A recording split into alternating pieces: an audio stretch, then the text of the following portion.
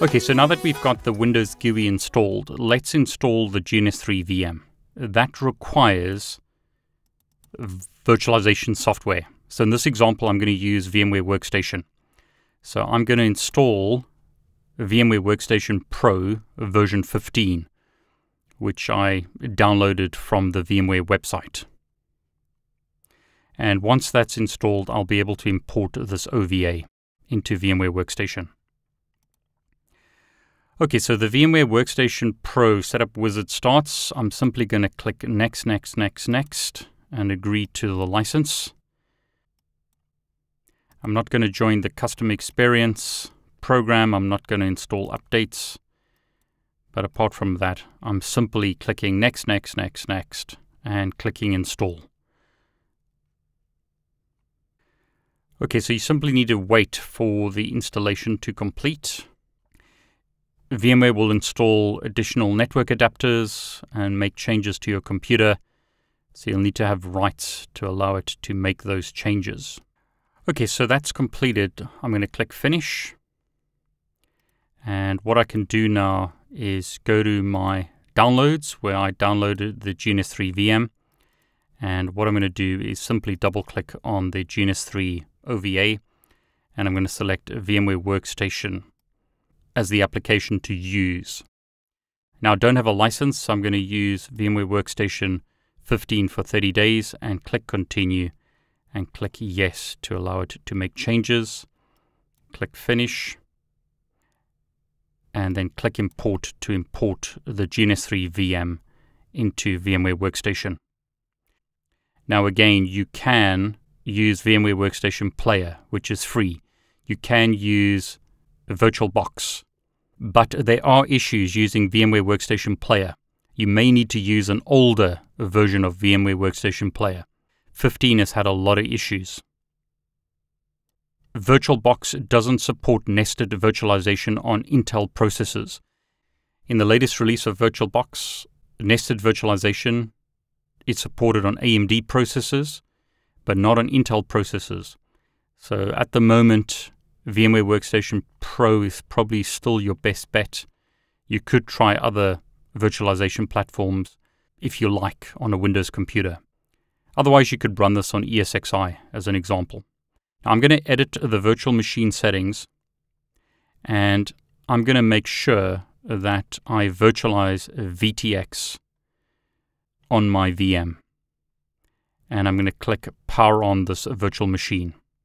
Now, in my example, I'm running this Windows VM within VMware Fusion because I'm recording this on a Mac.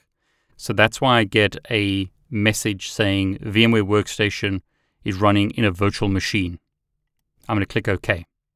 Now notice here, this host does not support Intel VTX. The problem with that is I am running, once again, this Windows machine within VMware Fusion on my Mac. And on my Mac, I have not enabled a VTX.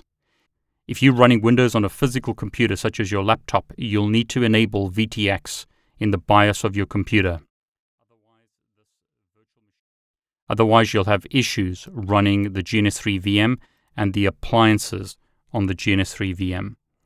So what I'm going to do here is shut down my Windows computer, and I'm going to change the settings on my VMware Fusion application. Now, obviously, while I'm doing this, Windows has to install an update.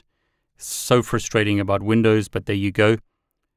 I'll speed the video up, but then I'll change the settings by essentially clicking this box in VMware Fusion to enable VTX. Okay, so there you go. It's shut down now. So I'm going to go to VMware Fusion, and I'm going to simply enable this checkbox to enable VTX. And then I'm going to start up my Windows computer once again. So as you can see here, I'm running the Windows computer within VMware Fusion. It's now starting up. I don't recommend that you do this. This is just to allow me to record this installation process. So I'm running Windows within VMware Fusion, and then I'm running VMware Workstation on my Windows computer, and inside there I'm running QEMU, which basically is what GNS3 does to allow you to run applications or appliances such as iOS V and iOS V Layer 2. So I'm running nested within nested within nested. Not a great idea, but it's simply to show you this installation process. It's probably better that you run this on bare metal computers. So once again, I have VMware Workstation Pro installed on my Windows computer, and I have the GNS3 VM imported in VMware Workstation. What I'm going to do now is start it up again, just to make sure that it works.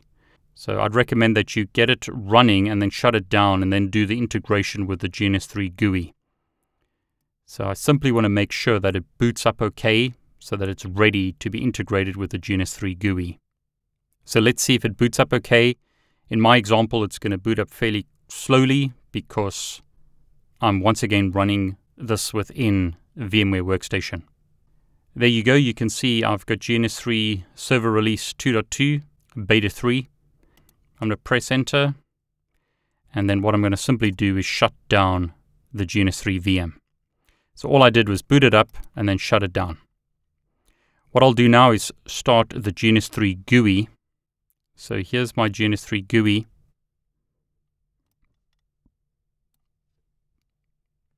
I'm going to select my first project that I created previously. So this was a project consisting of 3 VPCS devices. I'll delete this VPCS device so that I've got the nice looking symbols in my GNS3 topology. Notice at the moment I've only got a local server running. So what I'm going to do is go to Edit, Preferences, and I'm going to select GNS3 VM. I'm going to enable the GNS3 VM. I'm going to use VMware Workstation, which is recommended. I'm going to leave the other settings at their defaults and click OK.